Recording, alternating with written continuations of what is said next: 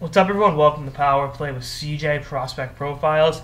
Today we're focusing on Olivier Leblanc of the St. John's Sea Dogs, the 126th North American skater, according to Central Scouting.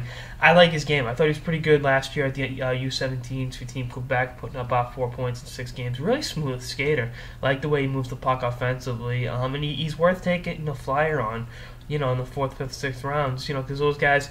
He wore the ASU for St. John. The team struggled. I think had the team played better, his draft stock would have been higher. But you can go back and forth with that. Plus, the other thing is the size is holding him back. He's about 5'11", maybe 165 pounds on a good day, and I think that's with defensemen getting bigger and bigger in the league, that's. I don't think it's going to hold him back. But I mean, if you can skate and move the puck, there's going to be a job for you at the next level. Now, how high does he go in terms of the professional hockey ranks? I don't know, but again. The skating ability is there. Offensive prowess is there. He makes good breakout passes. I like his all-around offensive game. He was minus 15 this year, and I know people hate plus minus, but it's not always a telling stat. Because here's the thing: he played on a team that struggled. Is this plus minus indicative of his play or the team's play? That's what you got to ask yourself. And likewise, his rookie year in the Q, 2012, 2013, last year, minus 32. So not exactly a defensive stalwart, but at the same time, you can't fault the team struggles on him.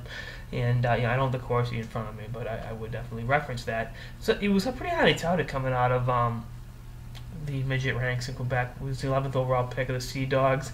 And again, I think there's a lot to work with there. It's just a matter of putting it all together. And I think St. John's is going to be a better team next year. St. John is going to be a better team. There's no S at the end of St. John. It's also up north, as opposed to, I think it was Bill Lindsay referenced Jonathan Huberdeau playing down in St. John's, which, unless they have a junior hockey team in the Virgin Islands, which I would have gone out for, definitely. But going a step further, the team's going to be better next year. They're talking about adding a power forward. Hopefully it's not Southeast own Cam Askew. He seems to be happy in Drummondville, but that'd be pretty cool. That'd give me an excuse to go up there. And, they'll have a pretty high pick. And, maybe you never say never on Jack Eichel. It's about a 1% chance, but, hey, stranger things have happened. Remember, I talked about it the other day in my Minnesota-Colorado piece.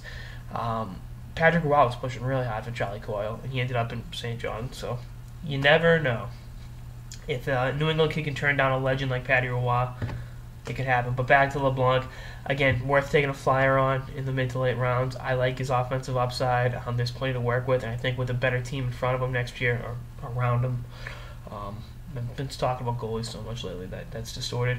I think he could put up a point a game, and really be an effective puck mover. And you have a lot of GMs and hockey people saying, why didn't we draft him higher? It's like, well, you got to look at the whole picture, and hopefully the team's better next year, so Jamie and the Station Nation get more stuff to talk about, more positivity to discuss as opposed to the last 2 years. But they had a great run for 2-3 years there, so I guess the peaks and valleys of the Quebec Major Junior League are personified by this St. John Sea Dogs team. Anyway, that's all I got in this episode of the Power Play with CJ Prospect Profiles on Olivier Leblanc of the St. John Sea Dogs. Stay tuned for more episodes throughout the playoffs and beyond. Later, guys.